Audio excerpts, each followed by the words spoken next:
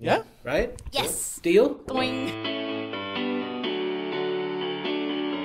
Welcome to the Acquia Podcast, Drupal Technology, Community and Business. Welcome to the Acquia Podcast, Drupal Technology, Community and Business.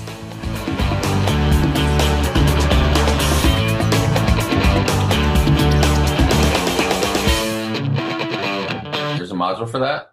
Of course there is. We are trying out a new trick on the Acquia podcast today, and I don't have a new name for it yet, so we'll call it a podcast anyway.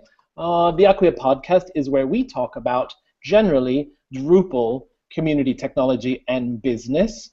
I am very pleased to have a guest with me today on this new video podcast that we're doing on Google Hangouts, Michelangelo van Dam, a prominent figure in the PHP community.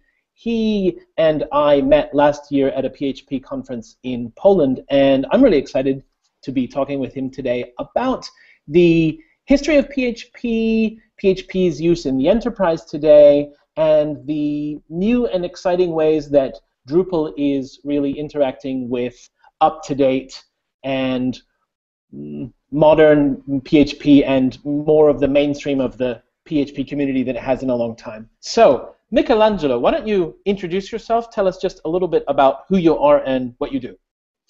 My name is Michelangelo. I'm a PHP consultant, and I work with a lot of companies in Belgium, Netherlands, Luxembourg, but also with companies abroad outside of the European Union. And I'm also involved with the PHP Benelux user community, where we have monthly meetings, have an annual conference, do all sorts of events like hackathons, bug hunt days, that kind of stuff, and basically try to get people involved with PHP, be more open with communities, get to know local developers from their own area, and try to share the knowledge. That's basically what I'm doing. Can you tell us what your first PHP or your first open source memory is?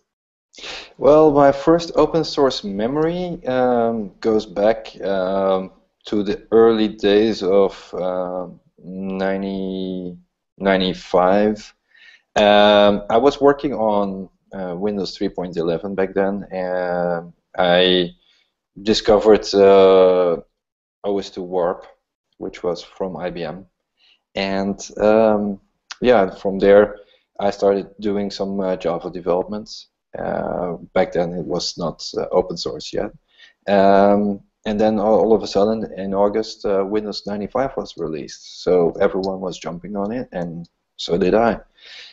But after 3 months I gave up, and I was like, no, this is not something that I want.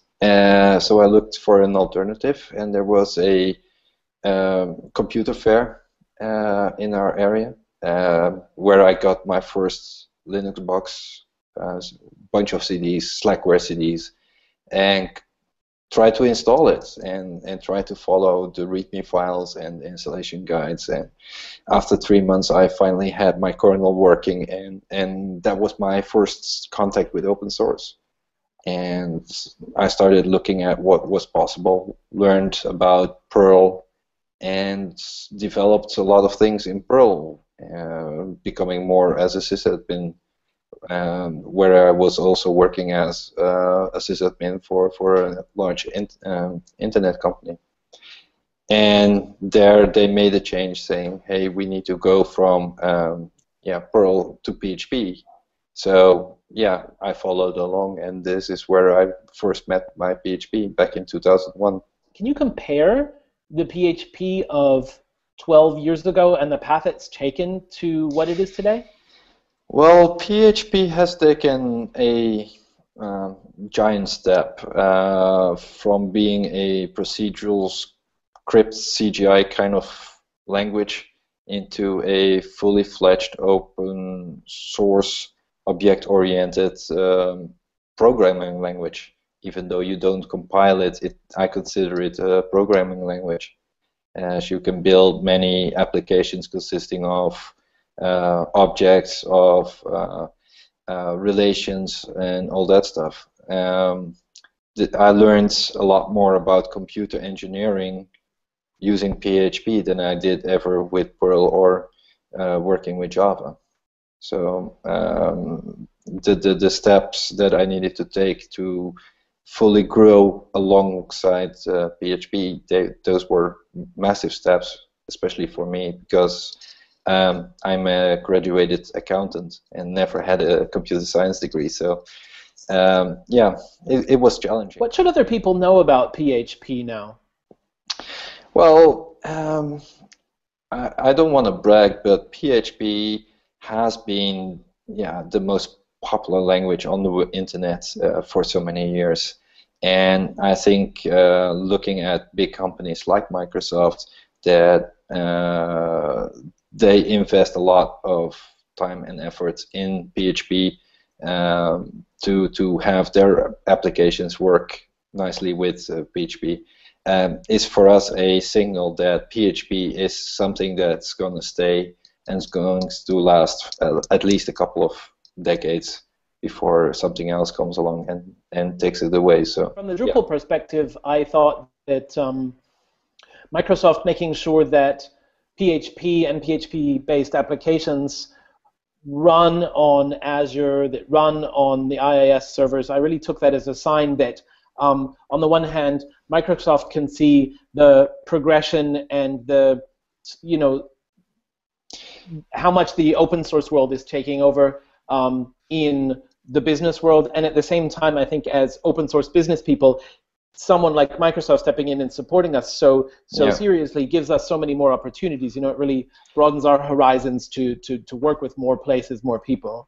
Well, the thing is that with Microsoft and other companies participating in the open source philosophy means that you get better results, better better goals to achieve. For instance, I remember back in the day when Microsoft was shouting, "Well, Linux on open source, that's toys. That's something for my nephew to play with, but you cannot take it seriously." That mentality has long gone, even though some people in the open source community still look at these companies as being the bad evil.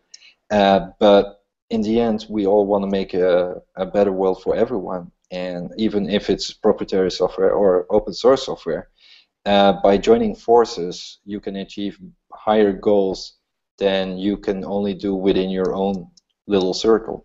And that philosophy is something that I really like and really appreciate from all these proprietary companies, and also from the open source community members that are saying, "Hey, let's do this. Let's work together on this."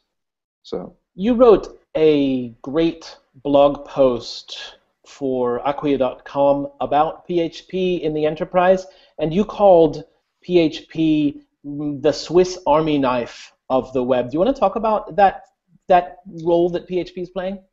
Well, PHP has been designed for the web.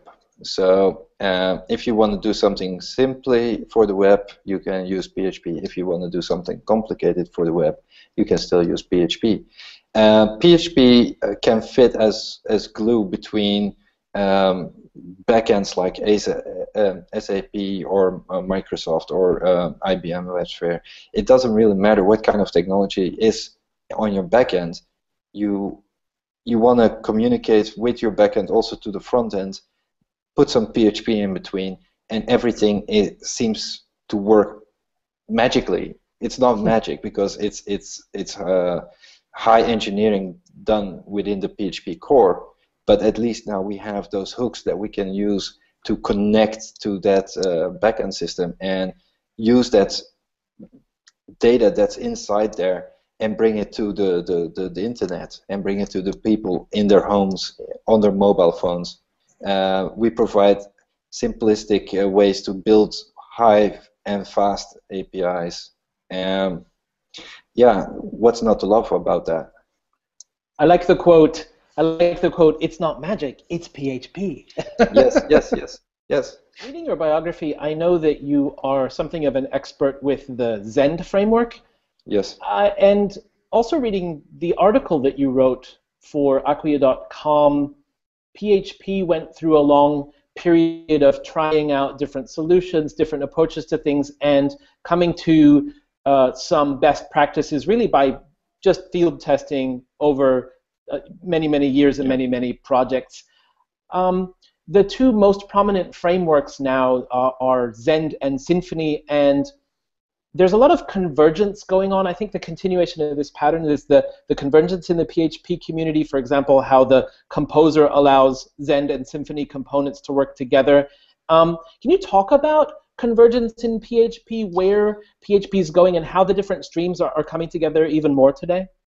Well, there is this PHP standards group operational, and it tries to bring all the community members and project leaders of these open source projects together in what I call a group of people, where they can think about, hey, how can we build our applications so they're open to other applications. For instance, Symfony has great features to be used on a single stack, but from time to time you need an external library. For instance, if you want to connect to Amazon or to Windows Azure or something else like Doctrine or something, you need to be able to plug it into your framework that you're using.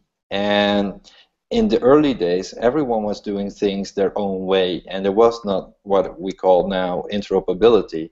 So the foundation of this group was basically to have this interoperability between all the PHP projects. So you can now have a Symfony stack or a Zen framework stack, and oh, that other project has something that I want, and I can pull it in either through Composer or to just taking bits and pieces of that library. It doesn't really matter. You can just pull it in and use it without having to collect everything else from that particular stack that you want to implement. What benefit does Drupal get from integrating with the Symfony component in the upcoming Drupal 8 version? And what do you think? Where do you think the relationship with the mainstream PHP community could go with Drupal? How do we as a Drupal community benefit from all of that? Well, Drupal is very great at doing something magnificent. That is building a CMS system, and even more than just CMS. But all the principles are based on things that are already being created, like, for instance, having a connection to a database, having connection to a mail server, a file system. All that stuff is already being rewritten in so many libraries and frameworks. So why does Drupal need to do this all over again? This is the not invented here syndrome. Everyone is doing the same thing in their own way.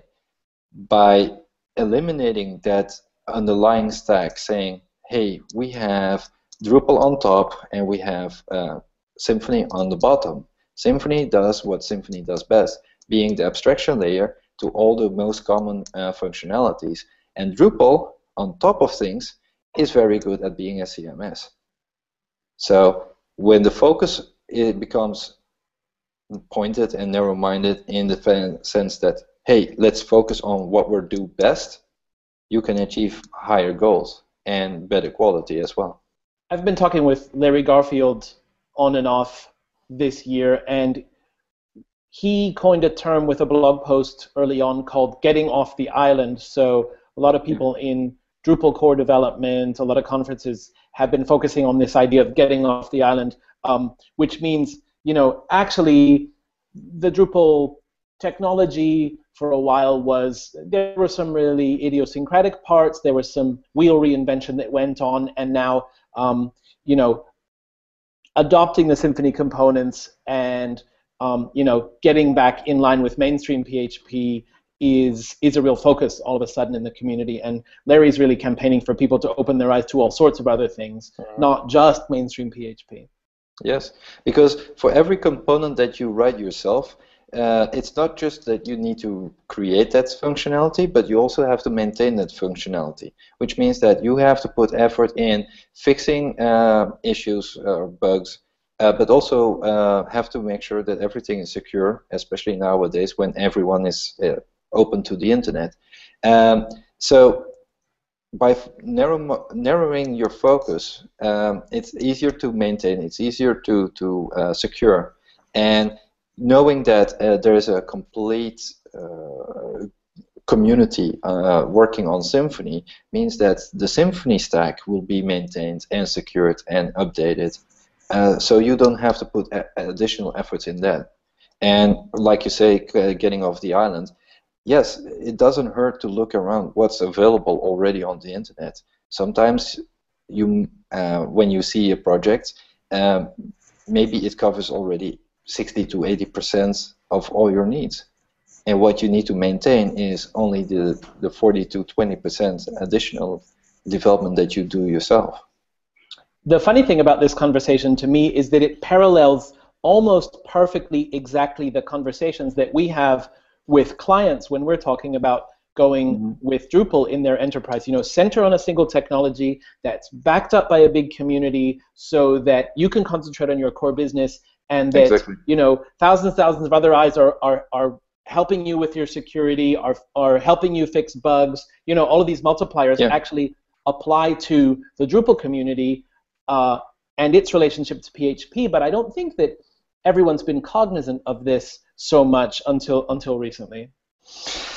Well, maybe because everyone had their pride and had their, hey, I want to achieve this in my lifetime kind of thing.